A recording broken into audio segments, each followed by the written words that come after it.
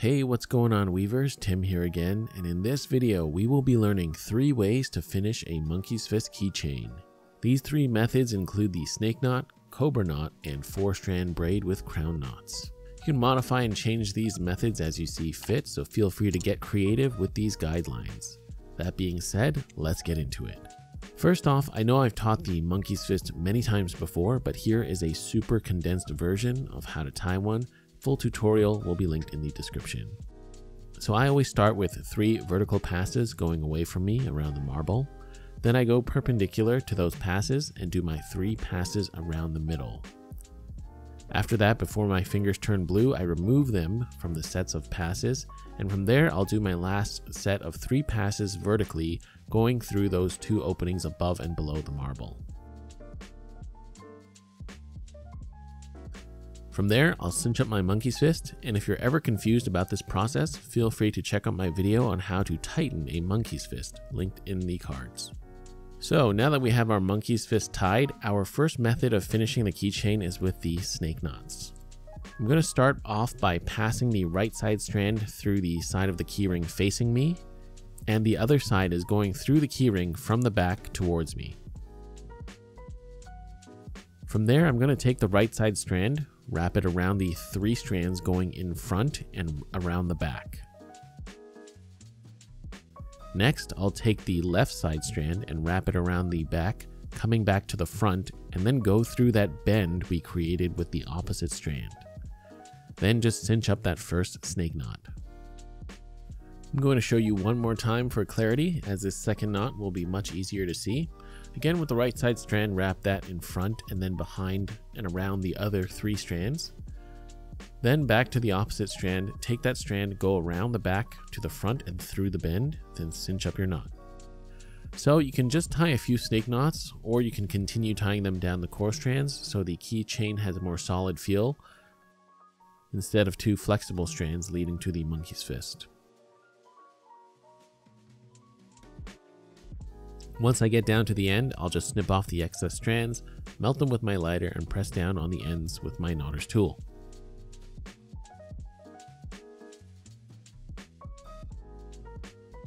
Next up, we're going with the good old cobra knots. This time, I'm going to pass both terminal ends through the same side of the keyring. That's the side facing me. From there, with 1 strand on each side, I'm going to place the right side strand over the core. Left side strand goes on top of the right, goes behind the core and through the crook on the right. So pull that tight and we have our first cobra knot.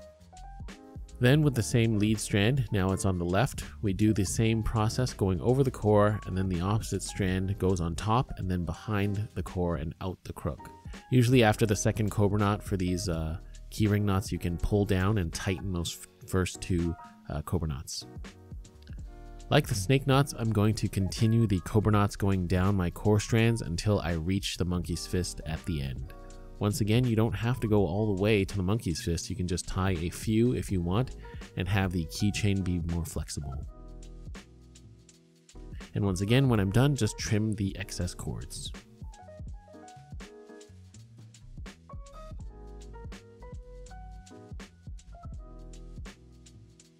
Lastly, for our third method, which is a bit fancier, I'm going to start off by tying a single snake knot. I'm going to take the right side strand and do a clockwise loop around the opposite strand. Then take the opposite strand, bring it around to the right side, and go through that first loop, and I'm going to cinch up the snake knot.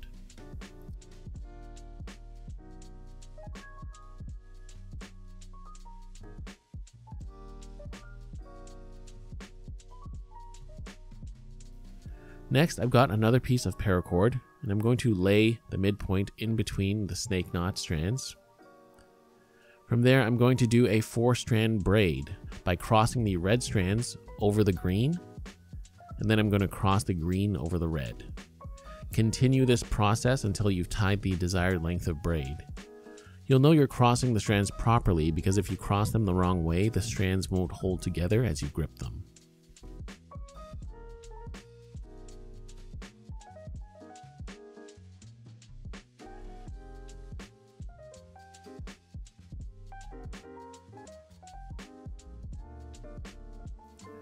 Now once I'm ready to attach my keyring, on the last knot I'm going to cross the strands over the keyring like so.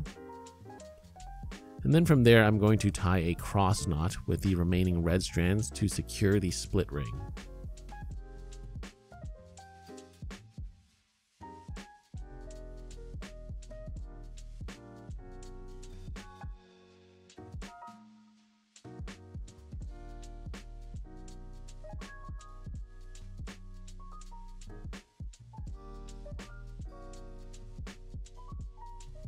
And once that's cinched up, we're going to start tying the same cross knots going back the way we came.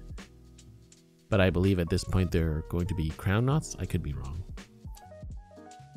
You start the knot by putting a bend in one strand, bending the next one over it, and so forth.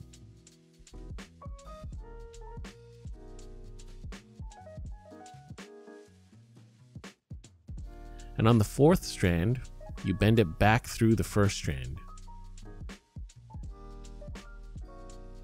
Cinch up and you've got your next knot. You're going to continue this process until you've tied the length you want, and once it's done, you just snip and singe the excess cords.